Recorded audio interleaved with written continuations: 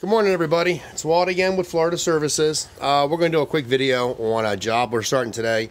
We are down in Tampa, and this is a job that had, well, I'll show you the front of the house, but on the left side of the house there was actually a sprinkler head that was actually shooting up, blowing through the soffits, going into a child's bedroom.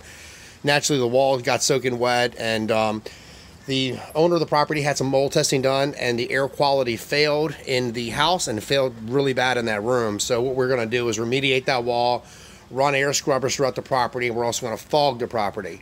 So as the job starts, we obviously are going to cover and protect our floors. They have really nice floors, and we don't want to cause damage to their tile or their grout.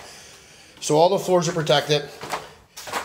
In the bedroom, we've covered these floors, but this exterior wall is going to come out. If you look at the wall, you can see where the wall is actually, it's weak, it's moving. The baseboards are peeling off the wall.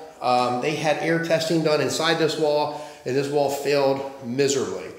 So we're gonna pull this apart, clean it all up. We're gonna videotape it as it comes apart so we can see and we can show the owners what was inside their walls. More than likely, part of the ceiling's gonna come out too. I'm thinking probably about 6 to 8 inches over, just because of the way the sprinklers shot inside the soffits and got into the attic area. The other walls appear to be okay.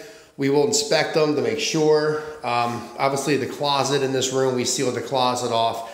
There's no damage in the closet. We just want to protect anything that could be in the closet. The rest of the property, because of air testing, it failed. We are going to, like I said, fog it.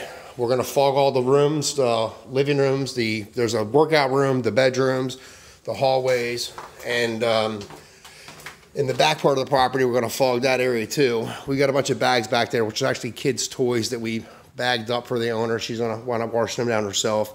And then we're going to put dehues and air scrubbers throughout the entire property, shut the air conditioner off, and then we're going to fog the air conditioner as well and get it ready for a clearance test, which I believe is scheduled for 2 days from now, which will be Wednesday.